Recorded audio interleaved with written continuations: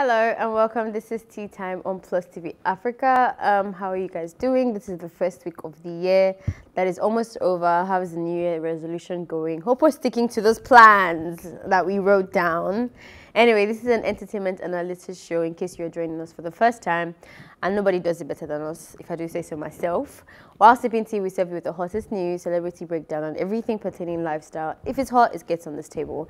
Anyway, and to do all that talking with me and keeping it jiggy with me is Ifolo Oshike and Eniola Baby. Hello, everyone. Hi, how's it going? Hey, Okbo. Yeah. Give them. Give it to them. Yeah, you guys blessed. Hallelujah. Amen. Amen. Nice. Please, how was yesterday? How's your day been? Same old? What does that mean for you? Because if you say same old, I don't know. But if you say same old, what does that mean? Went home, slept. That was nothing exciting Netflix? Yesterday. Not even Netflix. Traffic yesterday. Netflix is trips for. Come on. Netflix is the fun. You guys start attacking me. Oh, okay. So New Year, we're going to step up from Netflix as I was in. always watching Netflix. Did I give you a Netflix recommendation last year? Yeah, but what we're trying to say is that. Trips last year. But you say you're going out is Netflix now. So is that going to change this year? Like going out means going to a pool party, not going to the movies. Remember? Did you hear that, Ife? Yeah, I said that. Watch the video. I I said made a that. lot for mine. Okay, so we're expecting more pool parties this year. Well, I mean COVID, but you shall go out, Sha. That's the. You know, asking what's up. Yeah, what's up with you, Ife? Somebody made this Edikai consu. Made it with a bar. You know, I go on, made a bar. I actually went to the kitchen, made a bar. You know, Edikai consu was on point. Bottle of Coke. Charlie, I didn't sleep. Charlie. Hey. When it takes you to Ghana and back, then you know that you need something nice. I said you've gone to Ghana with your Charlie and going back to Nigeria, so the food must be really nice. It was nice, no doubt about it. But Did I sleep? What? When I say I did not sleep, why? You know what? I was in the White House. I was communicating with what's his name now? Donald Trump is not in the White House anymore. What's his name? Joe Biden. Joe Biden, yes. I was with Biden all night. No, like, are you we were serious? just gisting. Imagine. All the night. You guys don't know what I mean, right? I think so. Would I know what you mean? The White House. If it's going global right now, I believe you. But you know what I mean. Move on. Okay. No, enough of the White House talk. Just move on. Well, I want to know this just maybe when we go on the break. Anyway, Nollywood actress Damilola Adegbite has touched on a topic many shy away from. The movie star took to her Instagram page on Monday to advise people to be careful of who they seek counsel from. This is especially because majority of motivational speakers who come on social media to offer advice and act like they know it all are hiding a lot from those who don't know them well enough, which makes sense. So she went around on her Instagram post to also mention how she basically met a motivational speaker, and I guess she saw something that most people wouldn't see on a normal day, and then just got over the whole motivational speaker thing. But I wanna ask your opinions first. Do you think that you need to know everything about your motivational speaker to be before you can be motivated? I think even a crazy man on the street can motivate you sometimes. Sometimes you don't need a motivational speaker. So be careful.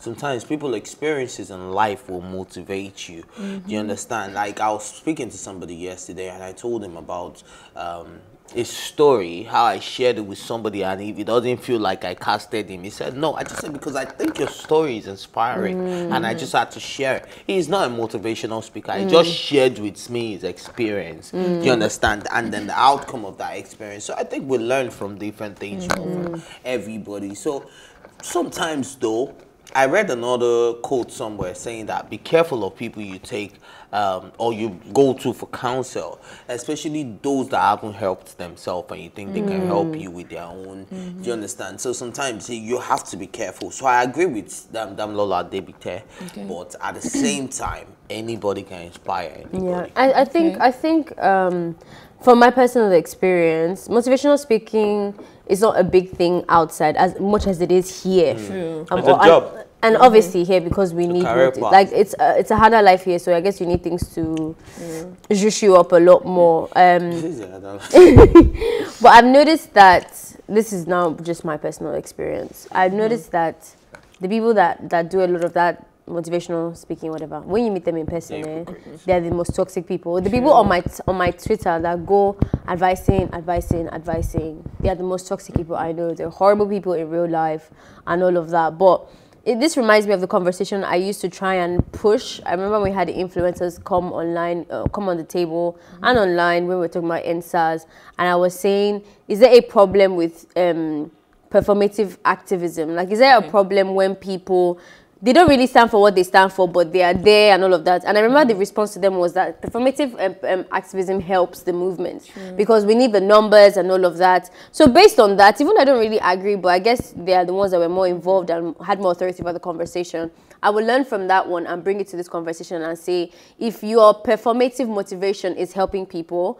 and you're crap in real life and you haven't actually helped yourself, I would say go ahead and continue to do that. I would say that, honestly, because no one is truly excellent at everything anyway. So just because you're a fantastic lawyer doesn't mean that you might not be a sloppy cook or a sloppy husband or you motivate me to be a fantastic lawyer. Exactly. Like if you can relate to what the person does and what this person is actually doing, you're like, okay, it's the right thing. But I think where she's trying to come from is, you know, some people actually worship some motivational speakers. Like everything they do, you want to relate your life to it. You don't even sit back and think like, is this thing really applicable to me? Yes, this thing really applicable to me? Because I have a friend that is like that. She has, I won't mention the person's name, but this person is really big in the society. Huh? I'm not mentioning the person's name. So, and literally, if you want to offend, I just say, okay, this person is not correct, or this person is. I am not mentioning names.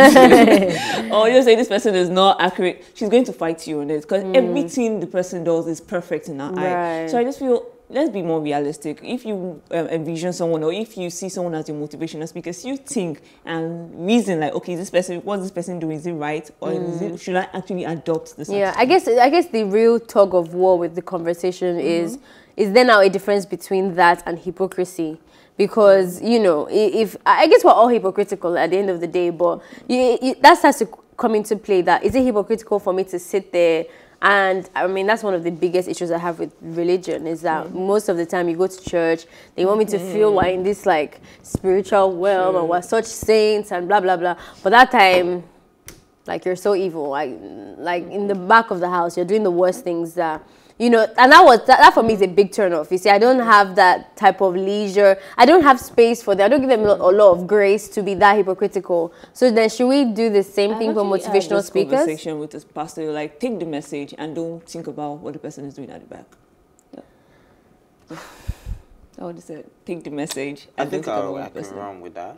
Yeah. Because there are a lot of people that don't actually have a good, what's it called now, reputation.